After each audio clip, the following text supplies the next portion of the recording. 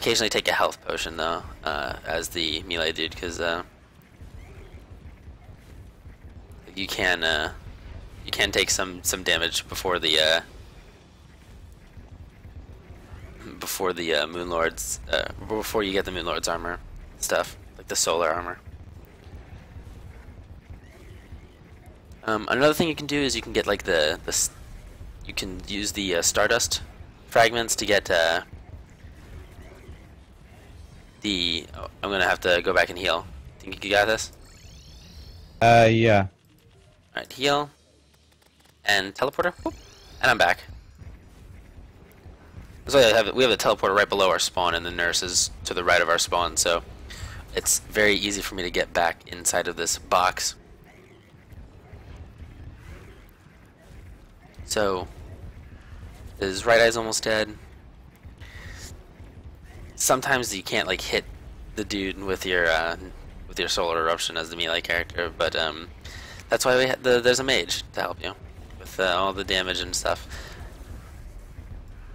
Right.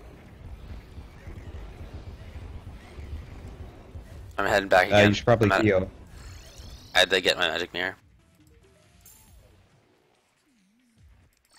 Hello, bitch. Alright, come down. He should be... Yeah, he's coming back to me. Yeah. Yeah, get wrecked. I need to heal. Well, I'm gonna stay here. You don't have much time. Okay, I'm coming. Alright, I'm heading back now. Alternating heals. I'm back. Come here, my friend. Delicious Moon Lord. Wyvern? What? Oh, there was a wyvern? Didn't even see it. He just died. Boom! Get Shrek'd, brosif. If that's still a thing. Might be, I don't know. Probably not. Yeah, probably not. It probably died out, I don't know, a week after it came up. And he's almost dead. And boom, he's dead. And I'll magic mirror back. And fly up there.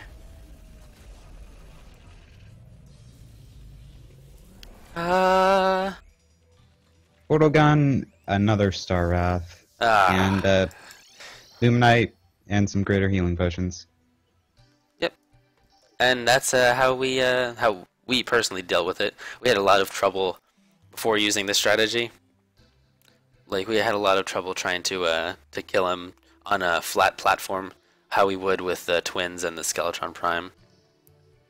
What we originally tried to do was, yeah, exactly what he said, just run on a flat platform. Once we got lucky and killed them, so we tried to incorporate the portal gun into our strategy. Yeah, and the run definitely. But that didn't really help at all. Yeah. In fact, it probably made our skills worse because we were never able to kill him again until using this strategy. But this strategy, we have been able to kill him every single time. Except for, yeah, there was one time, and that was because we were getting too cocky. Yeah. Remember to heal at the appropriate times, and should be all good to go. Anything else you want to add? Don't heal at the same time. That just fucks us every time. Don't go back in to the nurse. Also, communication is key. Like, yeah. You know, like we said, I'm gonna heal and all that good stuff. Another thing I would recommend is you can put pressure plates like on a platform, and if you walk on them, it'll activate the portal. Like if you walk through the platforms, they can activate the teleporter instead of having a switch, which can make it easier than you having to find your cursor and then click on the switch. So I want to do that eventually, like have a nurse to the right room and a teleporter to the left where you just go get the nurse and then go jump on it, like just walk on top of the teleporter and then it brings you there. Yeah, that'd probably be a good idea.